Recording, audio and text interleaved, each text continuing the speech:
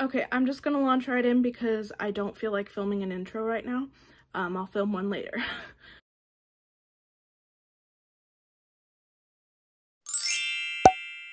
Okay, so let me set the scene for you a little bit. It is now April 20th, 8 p.m.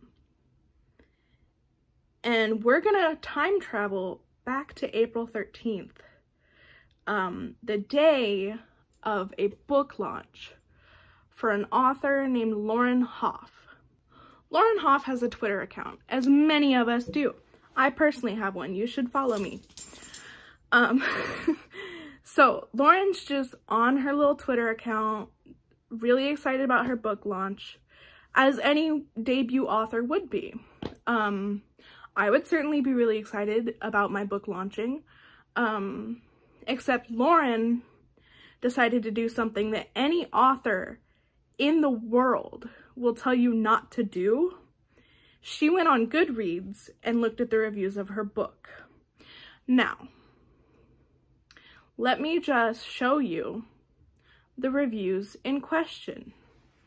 I'm gonna put it up here on the screen. Please notice that these are 4-star reviews that say it's a 4.5 rating. They rated her book a 4.5, which is really high. It's a really high rating. That is like everything a debut author wants, is such a high rating.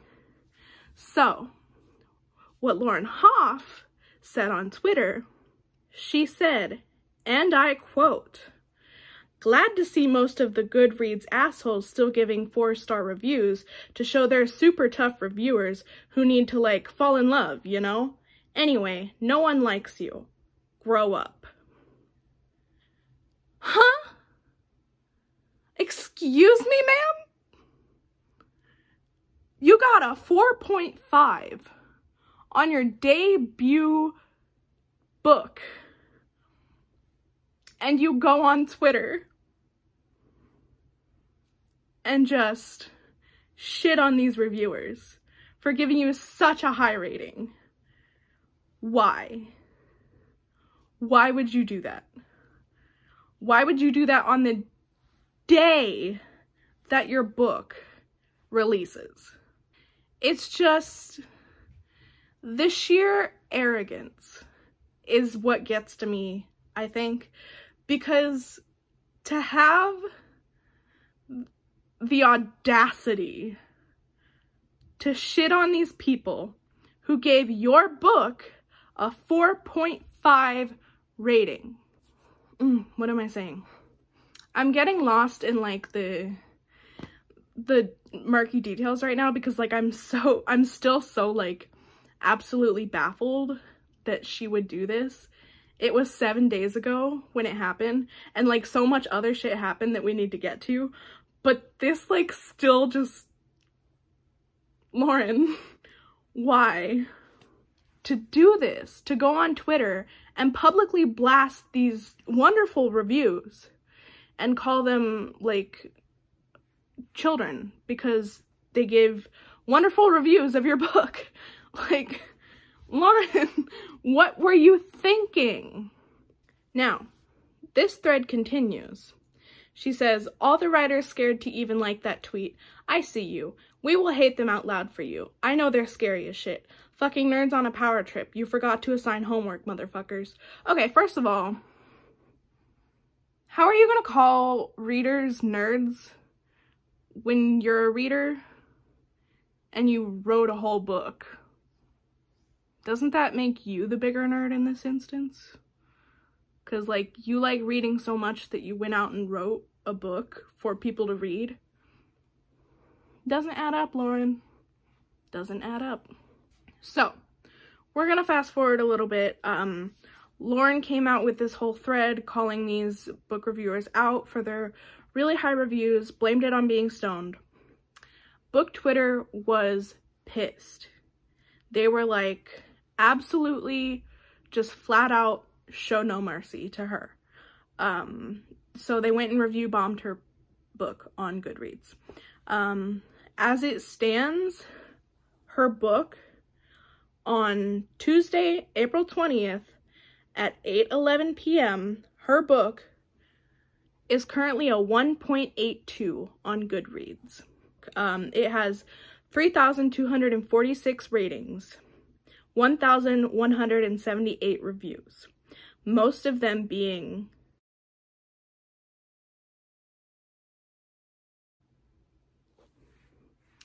I'm not gonna say that I support review bombing, because I'm not sure that I do. Here's my thoughts on review bombing this book. It's not a work of fiction. This is a memoir. This book is about Lauren Hough. So review bombing a memoir of someone who was an asshole on Twitter, am I really, like, gonna call that unethical and wrong? I don't think so, because it's a memoir about Lauren, and Lauren proved herself to be an asshole on Twitter. So review bombing her book, which is about her, why is that wrong? So if it's a memoir and it's about her life, shouldn't it be relevant to the book? Everything they're putting in these reviews, I feel like it's relevant and I feel like it's valid. You had really high ratings and your book probably would have stayed at a really high rating because apparently it's a really good book. I'm not gonna read it because of everything that's happened, but it was supposedly like a really good book and people were like, hey, this book is really good. I'm gonna rate it highly. So you were at like a 4 point blah blah blah rating. You complained about it and people were like, okay, well, if that's too low for you, why not make it lower? You know? I don't really see anything wrong with it. Like, in general, review bombing is not like my favorite thing to do ever. But if someone genuinely proves to be an asshole or proves to be problematic, go for it, you know? You didn't hear it from me, but in this instance, eye for an eye seems pretty fair. So, Lauren was, needless to say, not very happy. So a few days ago, I think on Sunday, she went back on Twitter. She was like, hey, I am upset about these people review bombing my book, which, like, I would be too, okay? It's okay to say you're upset about it. It's okay to be like, hey, this really hurt me, even though you hurt people before and you're choosing not to apologize. I'm not gonna say anything bad about you simply going on and being like, this isn't fair, because from her perspective, it's probably not fair, even though she didn't apologize or anything. So what she did, instead of saying, hey, this is unfair, this is my book, it's completely unrelated to everything that happened, even though it's directly related, what she said was, I love how proud y'all are of this relationship that basically equates to shut up and take it. Don't make eye contact and we won't hurt you because we love books. Now raise your hand if that statement rubbed you the wrong way, because it sure as hell rubbed me and many others the wrong way on Twitter.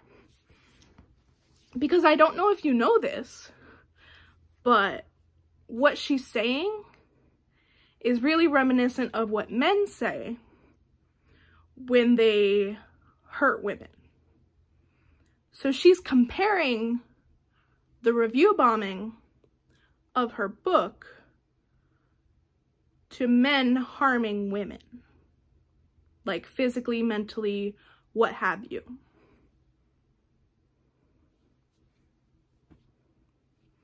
Do you understand why that's not okay? And if you think I'm jumping to conclusions here, I want to show you something else.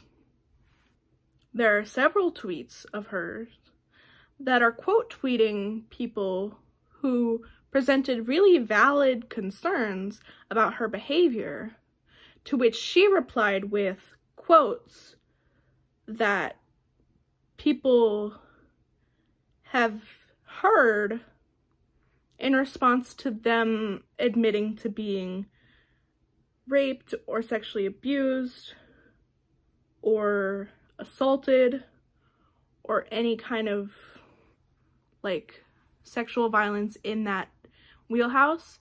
It's so wrong. It is so not okay.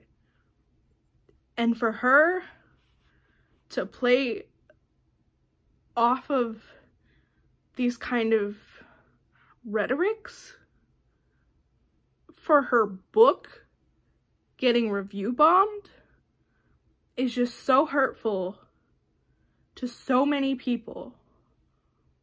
And if you think I am still reading too much into her words, here is, I think, one of the most damning tweets that Lauren posted. It says, and I quote, "The trigger warnings in these tweets are extra special considering, yes, that is what's happening here. But life doesn't give you warnings. You'll know that later on." And I want to clarify, this was in response to a tweet that said, trigger warning, rape, sexual assault. Are you a privileged white woman really comparing rape to a book review? So she said, yes, that is what she is doing, comparing rape to a book review. I shouldn't have to explain why that's wrong. I hope that I don't have to, because I'm not going to. If you don't get why that's wrong, I'm not going to provide you an explanation for basic human decency. And I want to point out, trigger warnings are not, like, trigger warnings are meant to warn victims who experience PTSD of content that can potentially harm them. So making fun of trigger warnings is not ever okay. It's not a joke. They're serious. They help people avoid content that can be very harmful to them.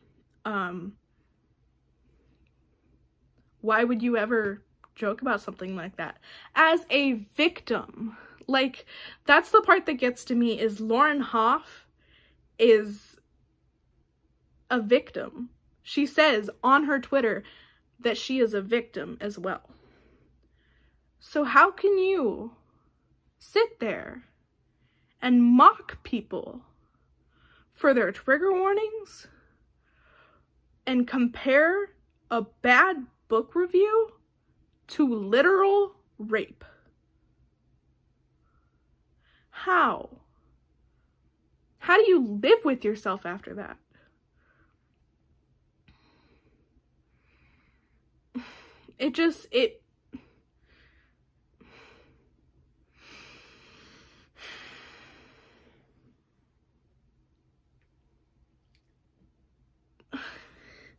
I just don't understand why she would do this. She's out here saying, oh, well, I'm this way because of my trauma and all of that. So, you know, if you knew me, you would understand why I'm like this. And it's like, if you're relying on a tragic backstory to justify your behavior, it's probably a good indicator that your behavior is not that great.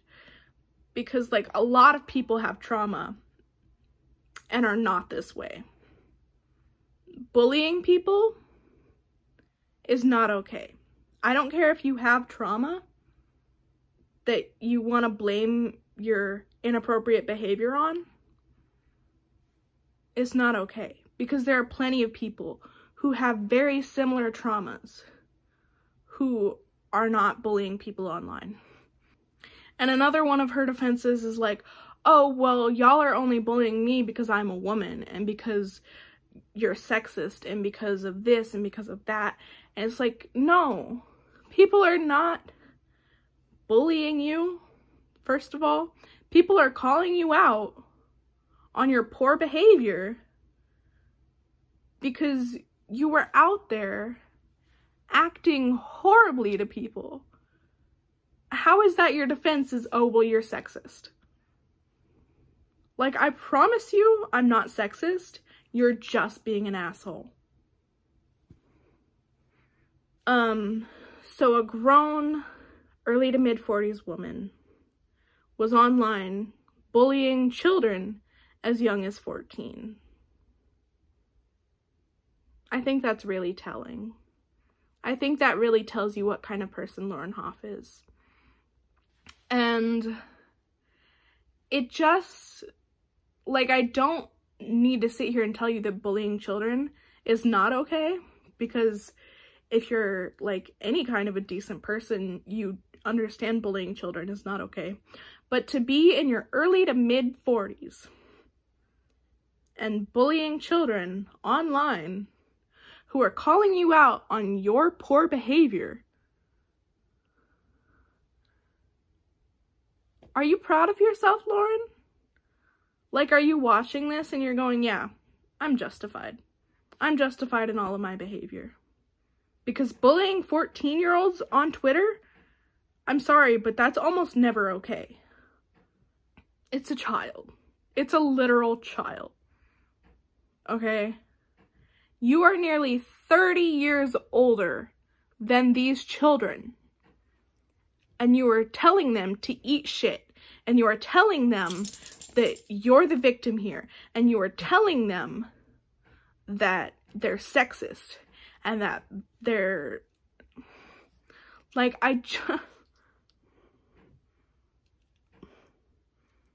it genuinely hurts my head to think that she went out there, typed all that out in her phone, hit send, saw the barrage of people saying, hey, not okay, man, and she doubled down.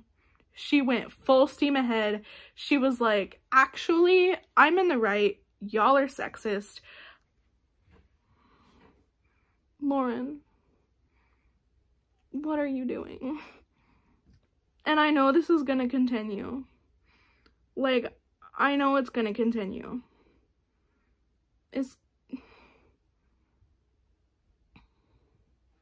Lauren. Okay. So you're probably wondering, after all of that, what is Goodreads doing about her review bombing? Because they've taken neutral stances on review bombing before. They have absolutely let it slide for authors of color.